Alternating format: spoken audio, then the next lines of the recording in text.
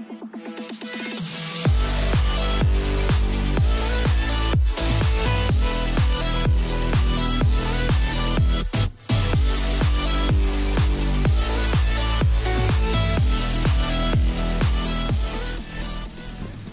there, it's Heel Toe Automotive, and in amongst all this shipping I realized that we've got two different sorts of Clutchmasters clutches here for J Series V6s, and I thought that I'd give you a little bit of an overview of the difference between these two. One of the important things that I really want to nail down for you is, while these are for different applications, they're both for J Series, but this one is for later style J Series. That's a 07 and up TL or an 08 up Accord. Basically we could call it a 3.5-liter clutch, whereas this one is actually for an 04 to 07 TL, 03 CL, or 3-liter Accord, which would be like a 03 to 07 Accord. So it's a little bit different application, but surprisingly they're actually very similar. Well, let me show you this one first. So this is one that is basically a returned item, so it's outside of the packaging, but it's got kind of an interesting design to it, which you can see here. A self-adjusting style pressure plate, and the way these works is there's a little screw jack in here somewhere, and as you push the pedal, the diaphragm is going to compress, and every time it compresses it's going to ratchet itself a little bit closer to the flywheel. And you can kind of see that inside here there's another assembly that kind of turns, and the reason why it does that is as the friction disc wears out, you will have a consistent pedal feel and a consistent pedal height and pedal pressure. These pressure plates are meant to adjust themselves so that you have basically the same feel and hold from the beginning of the clutch life all the way to the end.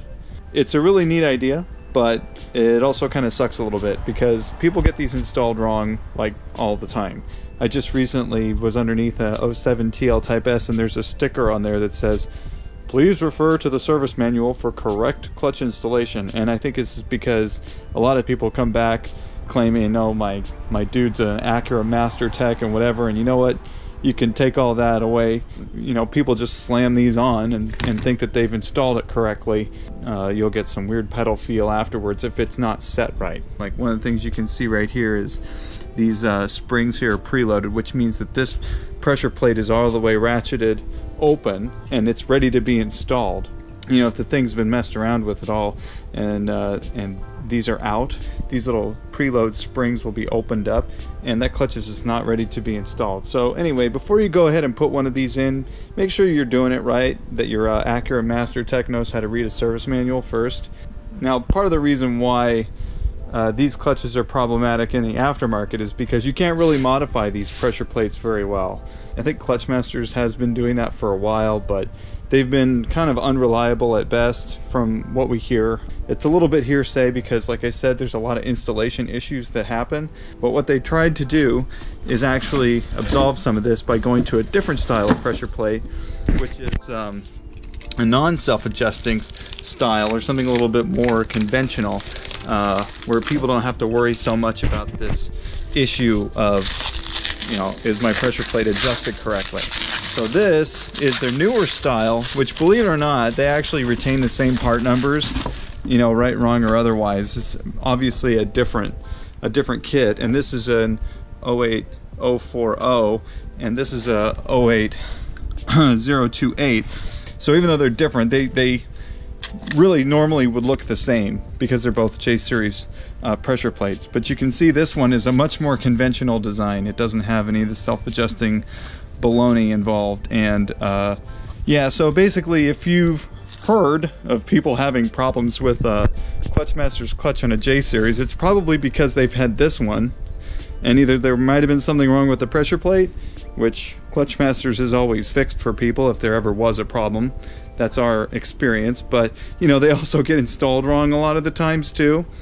If you've heard people whining about a Clutchmasters clutch issue, they probably have one of these, which, you know, and I think from 2016 and on, you'd actually get one that looks like this. So I would say, yeah, definitely try to specify, if at all possible, that you'll be getting a clutch that has the non-self-adjusting style. Just another footnote, they come with a bearing. These are like OE bearings and a clutch alignment tool and a pilot bearing. This particular kit came with a flywheel, but we sell those as well. You can see Osco is our preferred brand of flywheel, and these things are just awesome looking. Something else that I thought I might point out is that this one has its own part number engraved on it, and we can get replacement faces for these if you provide that part number to us. So yeah, the Clutchmasters ones come with aluminum flywheels. You know, they won't tell you it's the same as an Osco one, but they're really similar at least. They're high performance, machined very well, and they're going to provide a lot more acceleration. So basically that's it. I just kind of wanted to show you the difference between what a self-adjusting pressure plate looked like and a non-self-adjusting pressure plate. Hopefully that was relatively informative for you. Yeah, if you need either one of these clutches, definitely let us know. I think other companies doing the non-self-adjusting style, Spec Clutch has gone to this style. Accelerate Performance is private labeling through what's it called, South Bend Clutch. South Bend has their own clutch, which is a self-adjusting, but then the Accelerate one is non-SAC. Yeah, most all of the aftermarket clutches you find are going to be like this, except for if you get an OE replacement, it'll be one of these most likely.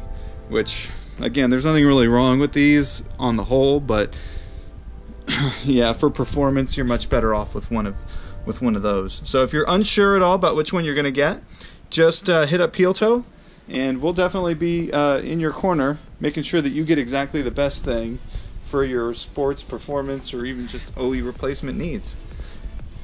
Have a great day.